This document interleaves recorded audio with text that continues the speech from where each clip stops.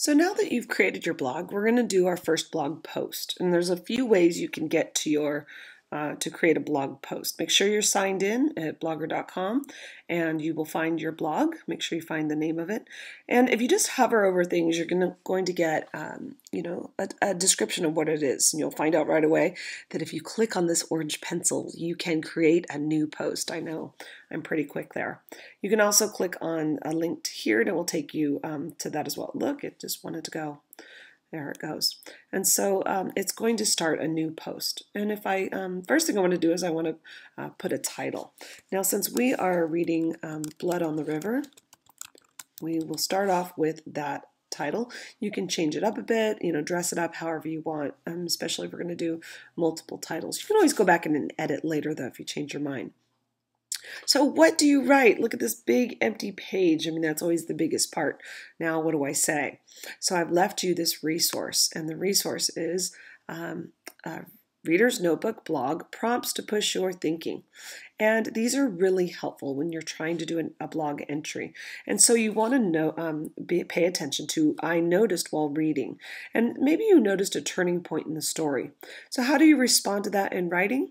Well, you start with this sentence starter if that would help you. An interesting change I read about was ... Don't put the ... Go ahead and explain what the interesting change was. So maybe you noticed a character change. Something is going on with one of the characters. You would say, I noticed that, and we'll talk about Samuel here, I noticed that Samuel's been acting differently. For example, ... Again, no putting in the dots. Go ahead and explain how he's been acting differently. Read through these. I think you'll find that they will really help to get you going, especially down at the bottom, because they're a little bit more general. When reading this part, I made a connection to, and tell me what, a connection to. Go ahead and put that in. So I'll let you go through. For the sake of this tutorial, though, I have created a post on a different document that I'm going to copy and paste in. So I'm going to go ahead and copy and paste. This is sort of, I did like a little summary to begin with where I'm at in the reading, and I'm going to go ahead and paste that in. Now that is tiny and it goes all the way up to the top. So I can do a couple of things here. I can do large, but look, that's huge. I don't think I'm going to just go with normal. That helped a little because I pasted the text in. And you can be looking and see if you want to center it or if you want to change the fonts here. I can change it to this kind of a font. I don't think I want to make it bold or italic. That would be distracting to the reader. And you can change the color, but again, I'm not going to go for too much of that right now. All right. Maybe I want to do an image though, because this is a big block of text to have here. And I just happen to have had taken a picture of the book.